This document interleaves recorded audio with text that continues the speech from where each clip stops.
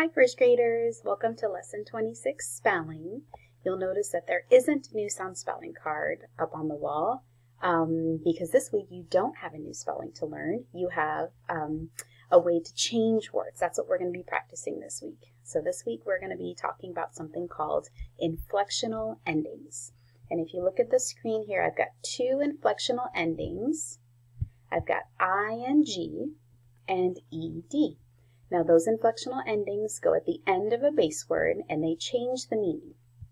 So our inflectional ending ing, when it goes at the end of a word, it means it's happening right now. Where the inflectional ending ed means that it happened in the past. So before you can add an inflectional ending, there are a couple of rules that you need to know.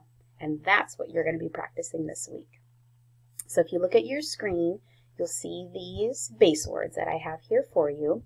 Some of them end in bossy E's, which have a rule before you can add an ending, and some of them end with consonants, which have a separate rule before you can add an inflectional ending.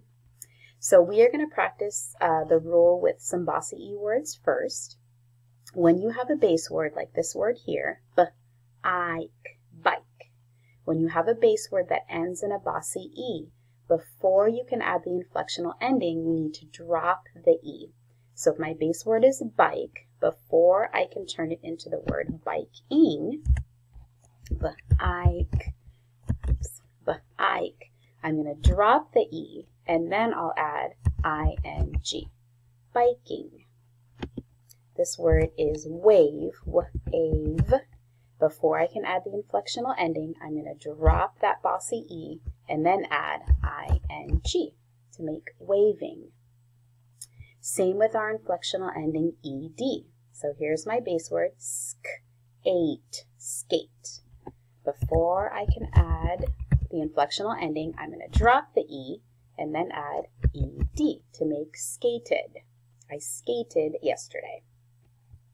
Our second base word with the inflectional ending ed is use, use.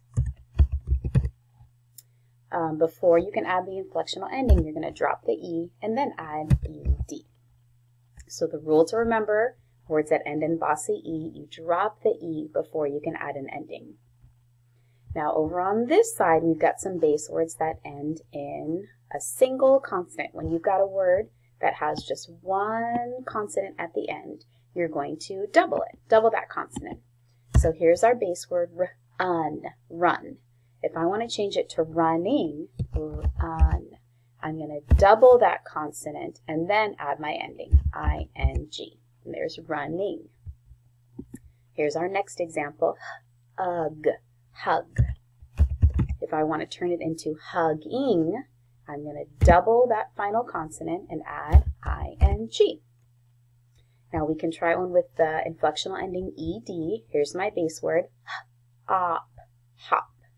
If I want to change hop to hopped, there's one consonant at the end of this word. I'm going to double it and then add my inflectional ending ed. Now if you look at this next word, jump. Jump ends in two consonants. When you have two consonants at the end of a word, you don't have to do anything. You can just add the ending. So I've got jump. If I want to turn that into jumped, it's already got two consonants, so I'm just going to add ed. Those are the two rules that you're going to be practicing this week. For spelling, adding the inflectional endings ing and ed. You'll need to know what to do if the base word ends in that silent E, that bossy E, or if it ends in one consonant. So those are the rules that you're going to practice. Good luck, and I hope you do really well on your spelling pretest. Bye!